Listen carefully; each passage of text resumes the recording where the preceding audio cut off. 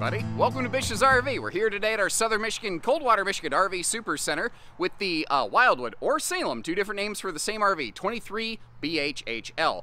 This is literally, basically, if they just took their 22 rear bath couples model and slapped some bunks in there. It is slightly longer, but that's the thing. They really nailed some serious marks on this one. It comes in just over 5,800 pounds. It's about a 7,500 pound maximum weight, so it should fit nicely within the realm of most half-ton towability, especially considering the wide stance stability axles and a tip-to-tail maximum measurement of 30 feet. So this is something that is not too long that might squeeze into some of those state and national parks. It doesn't feel too big behind you. We've got an enclosed heated belly with 12-volt tank heaters on all the holding tanks, private front bedroom, big double bunk in the rear right by the door, and there's a little camp kitchen below that that is surprisingly nicely equipped. I actually really like how they did that. Now, it's got a couple little hang-ups, like the RV doesn't have a ladder, but fair points like that are things I'm going to cover as we go here, and if you appreciate that, make sure you hit the subscribe button. This thing, for a small rig this size, it has surprisingly good storage. We're seeing it outfitted with a U-dinette today, but there's some other different seating swaptions that you could apply to it. I would love to hear, though, what you think about that as we go. And as we, actually right there, as we go through this RV, let me know the things you like about it and what things would you change given the opportunity. I'm going to do my best to point out all those, little nooks and crannies so that you can make an educated decision with your hard-earned dollar.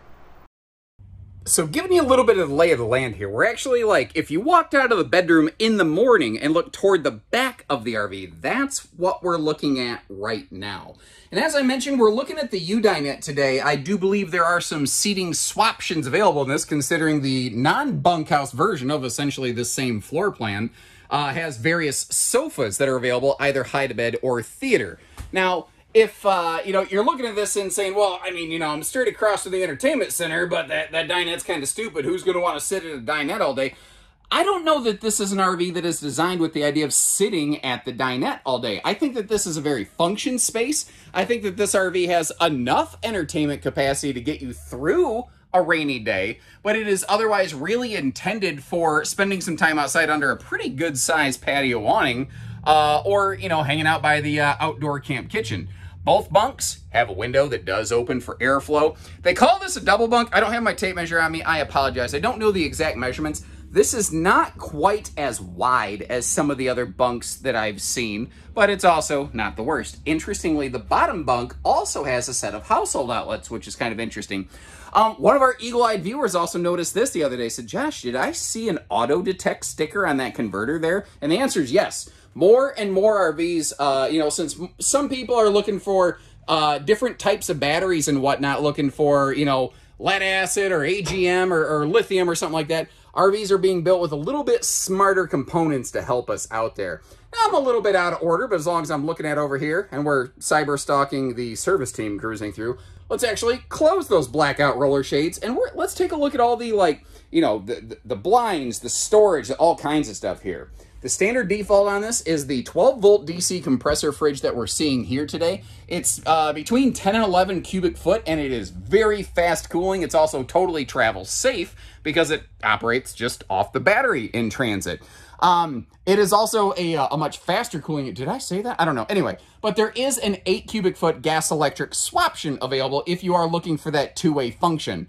By default, the RV does not have any sort of factory solar package, but that stuff is available. I think it's only about a 100-watt package, but if you need something a little heavier and a little more robust, that's the kind of thing that we can assist you with here at Bish's RV. The problem with solar, it's very cool, and it's like magic. It's solar power turns into lightning. It's wild, right? It seems like magic to me, but it's not one size fits all. Solar is what size fits you. So if this solar package doesn't work for you, well, right now we have zero solar, but if the factory 100-watt battery tending package doesn't work, we could build you just about anything that could fit on this RV, as long as you're willing to pay for it. There is always that caveat right there. A little bunion burner down below. It's a bit of an ankle baker, I suppose, depending on where you're standing on that thing. And you may notice cabinet side ducted heating instead of floor ducted heating.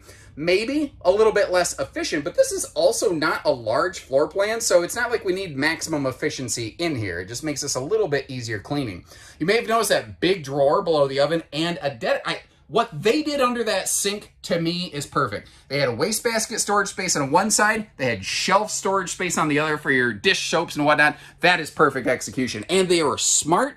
They actually utilized this front wall right here for power outlets because the side wall is laminated, but this front wall is not. So they were able to put an appliance outlet in the perfect position down low where we can actually get to it. Now, this isn't as obvious. Let me get that out of the way. That is a farm sink, by the way. Little things, too, like the digital thermostat as compared to the old dinosaur variety. Just nice little touches that Wildwood, in general, is doing here so that, you know, we don't necessarily have to replace stuff after the fact. This is 6.5 foot tall, but that skylight does open things up. And by default, we have a 13,500 BTU air in this one. That could be upgraded to a 15,000. I'd be surprised if we have many of these in stock without that feature. Now, you may have noticed in our quick flyby kitchen footage there that we do have that sliding pocket privacy door. One of the nice things here is it's got a little magnet plate to keep that shut so you can maintain some oh my lord. Oh my. Now, don't get me wrong. I got skinny fingers and chicken arms, but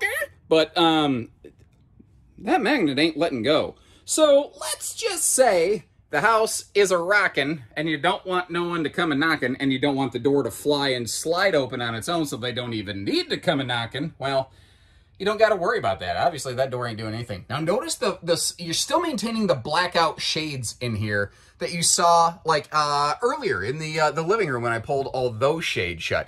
TV position in this, by the way, a little wonky. I suspect most people aren't worried about a bedroom TV, but the reason it's like that is because we have that extra wide sliding door. It slides almost all the way against that wall, so there's not really space for a TV hookup in there. Now I realize I kind of shot myself in the foot. It's going to be like, watch this as I open the cabinet and show you the storage, and this one's already open. But anyway, let's take a little tour of the bedroom storage here, shall we? One of the things that surprised me on this is that it does have those, like, flip up and hold themselves up overhead doors, and you see the headboard side pockets. Your household and your USB bedside outlets are both up in there, as it were.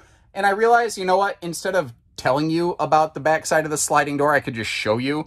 There's not really, you know, enough wall space there. Here's an idea that I've had, though. What do you think about this? What if somebody mounted a TV on that sliding door? That could be cool, right? That could work, right? I don't know. It just seems to me like it's just a big flat space that no one's really utilized. Maybe because those doors are mostly hollow. I'm not sure. Notice we've got the Under Armour door stops doing their job today. When you know when I like climb on the hide-a-beds and I got dirty black socks? This is why. Because somebody said, Josh, you should walk around with a doorstop in your pocket. First of all, genius. Secondly, I want to go to Walmart and go digging change out of my pocket and have somebody like, is that a doorstop? And I'll be like, yeah. What? You don't travel with a doorstop in your pocket? That's weird. Anyway, porcelain foot flush stool was a nice find in here. In this class, this is a laminated class. So a lot of people naturally immediately just associate this as something that is somehow better, flashier, fancier as compared to a stick and tin camper. And there is certainly a correlation that you know, would support that kind of, you know, train of thought. But the fact is, this is still very price sensitive. So, you know, finding porcelain things or like that extra bathroom window there, those are nice little features to find in this. Like, this is one of those things, sure. Maybe some brand X has one or two little widgets and whiz-bangs that are really neat, but the daily use, feel, and function stuff, they really got that on lock in this thing. And of course, the slide close road mode access. Unfortunately, we flat out lose the bedroom. When the slide's closed, you're gonna lose the bedroom.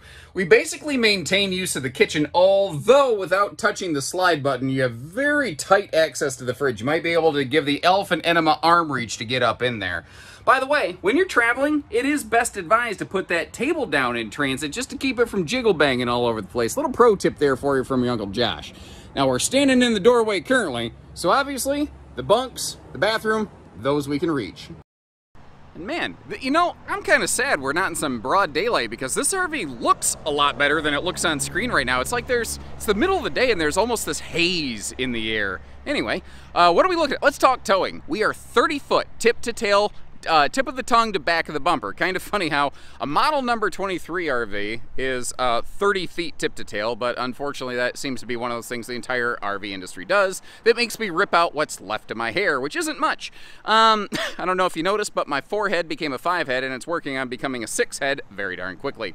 The RV as we see it today is just over 5,800 pounds. It has about a 7,500 pound GVW, meaning maximum weight after cargo. So about 1,700 pounds of cargo carrying capacity. And the holding tank capacities actually don't suck on this. It's got like, what, 49 fresh, and then it has, you're gonna read like 60 gray. What the heck? It's actually dual 30-gallon gray tanks. You've got 30 for the kitchen, 30 for the bathroom, and then a 30-gallon black tank. And you see here, we've got one large pass-through mother-in-law suite with a big baggage door on both sides, slam latches, magnet holdbacks, all those nice little touches right there. Also, power tongue jack, doing the heavy lifting for us when you're getting hooked up to your anti-sway and load leveling hitch. That way you don't have to get tennis elbow manually cranking stuff. Power tongue jack's pretty cut. Yeah, sorry, this is going to be one of my famous tangents. I was watching some random sports ball the other day, tennis, and this player had to withdraw from, I think it was Wimbledon, because he got golf elbow playing tennis. Now, I don't know if you've put this together about me with my peak male performance physique or whatever, but I'm not much of a sports baller. The fact is, though, I'm trying to figure out how a guy got golf elbow playing tennis. Why isn't that called tennis elbow? Whatever. Anyway, I don't know. You saw the drunken uncle leash latch there. You can put the doggo hooked up under the awning. We've got wide stance stability axles. I've mentioned those briefly a couple times, but what those are doing for us is they're making the RV sway and bounce less in transit. Just better stability, and the vehicle doesn't get pushed around. Very nice if you got like a short bed pickup. Now right here, I like this little camp kitchenette station. You got that slide open griddle. It slides away inside of that galvanized rolled steel counter, and those outlets up there, I could see myself using those just about any day of the week.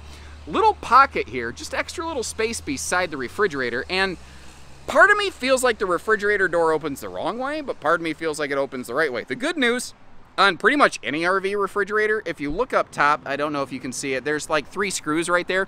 The hinges can be flipped. You could flip the refrigerator door to open from right to left or left to right. The only thing it's not going to do is open top to bottom or, you know, bottom to top, unless you flip it on its side, and I wouldn't recommend that. You might notice too how all the windows are tinted. That's a nice little feature on these to help keep that sunshine down, especially with the blackout roller shades that you have on the inside. You can really blot the sun out on this pretty darn well. You also see how you have kind of like a centralized, consolidated sewer and electrical hookup there above the bathroom black and gray. But this is that extra kind of fair and clear detail stuff I like to give you. You have a bathroom black and gray in the back. We have a kitchen gray outlet in the front. I am very thankful at least that they didn't bury that under the slide out where it could be a bit of a pain in the butt to get to if you're like on a permanent sewer site. So it's easily accessible, but it is a 2-stage you know, sewer dump situation there. The underbelly of this, by the way, it is enclosed. It's forced air heated. It also does have the holding tank heaters, 12 volt on every one of the holding tanks.